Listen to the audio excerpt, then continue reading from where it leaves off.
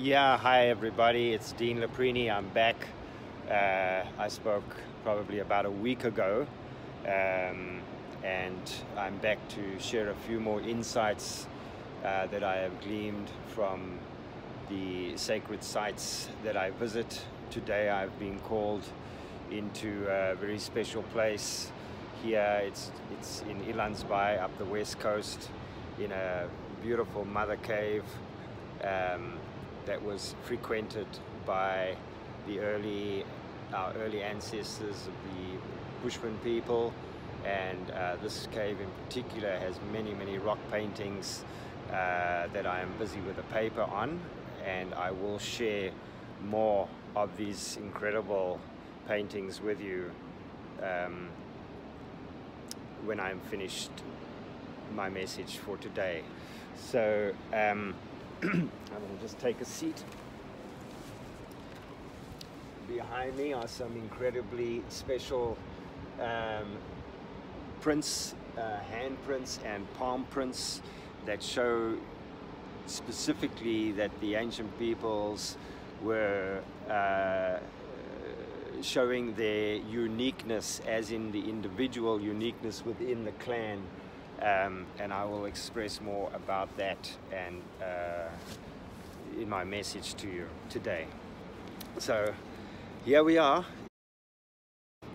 and I have shared my insights of this transformative time. Just excuse me because I'm going to read this through. As a time to be still and to refine our spiritual center, our own unique soul note that we share and sing along with the universal choir,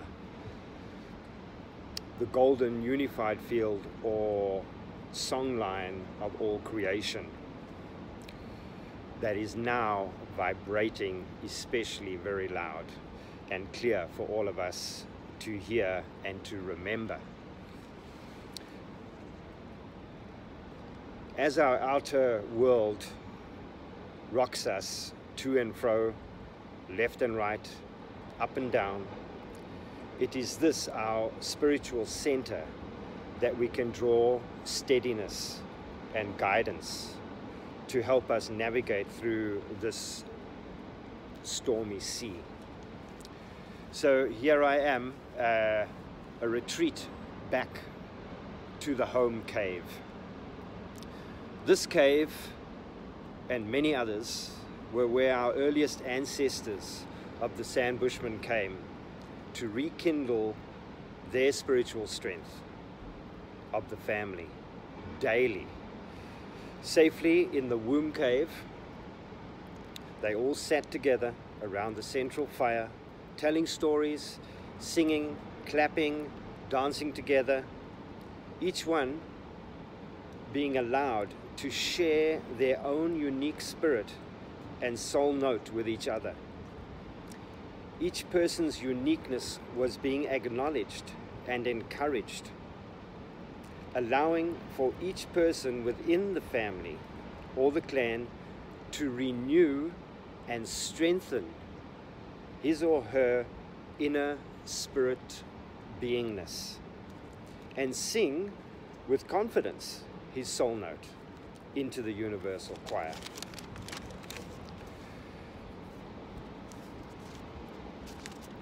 So each one of them was being supported by the other in expressing themselves, who they actually were as individuals.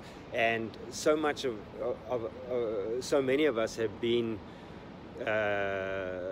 have lost actually who we actually are, what it is that our gift is, because we've created the system that is often dictating to us what kind of jobs we should be doing, what kind of life we should be living, and for the most part, to be honest,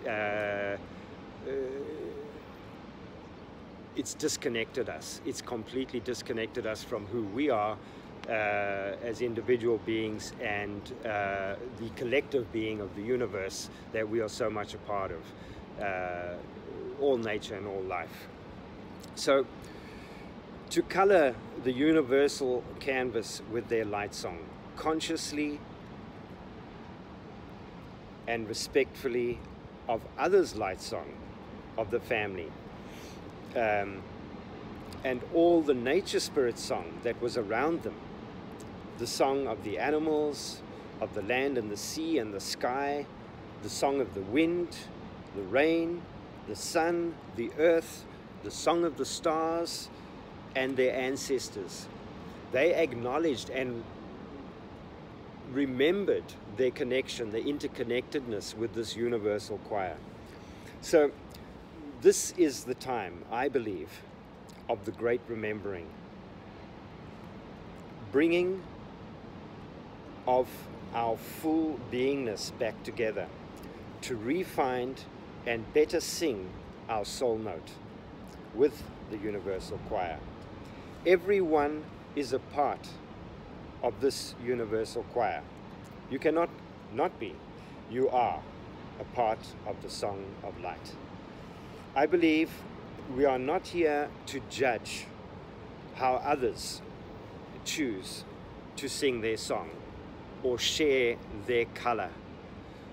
So when I talk about the song or the color, it's all about vibration.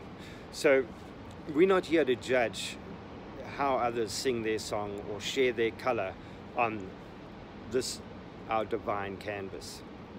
But by being more conscious and aware of this divine canvas, we can better share our soul note and colors to complement the ever-changing and evolving picture of the now. So what we may judge and perceive as a big black negative blotch sung onto the canvas by somebody, it's not right or wrong. It just may be the inspiration that we need to add our next brushstroke and color and song into the universal collective canvas and choir of the now. So I believe this is the time that we need to go inward. We need to find our inner core light, our spiritual center, so that we can get very strong and clear guidance as to how we pave our way into the future. So let's take this time while everything's rocking around us. Let's get in our power, and I trust and believe and have hope that should each of us individually do this, we will clearly see the way forward. Spirit will guide us clearly the way forward. It will also give us the inner strength to speak up to those that are actually dictating the way forward. So we need to be a part of a collective cohesiveness in order to shape the way for us all into the future. And we've all wanted change. Many people, should I say, have been saying, oh, you know, that change is coming and blah, blah, blah, blah. But nobody is really defining what that change needs to be, how it is that we wish to live. What is the system we want to put in place? Do we want governance? Do we want self-governance? So these are all insights that we can glean once we find and rekindle the inner spirit within us and strengthen that, so that we can take our guidance from a higher source, a spiritual source. So yeah, this is interesting. These are the paintings here in the cave, and you will notice that there are many of these palm prints. There are animals, and this also shows that the ancient peoples were individual, the way they have positioned their individual prints. These are actually, I believe, palm prints, again showing individuality, and but how they are part of the greater canvas that includes the animals, the ilants, the long short-necked giraffe. So these are all showing the same message and where I gleaned my insight and guidance for today from.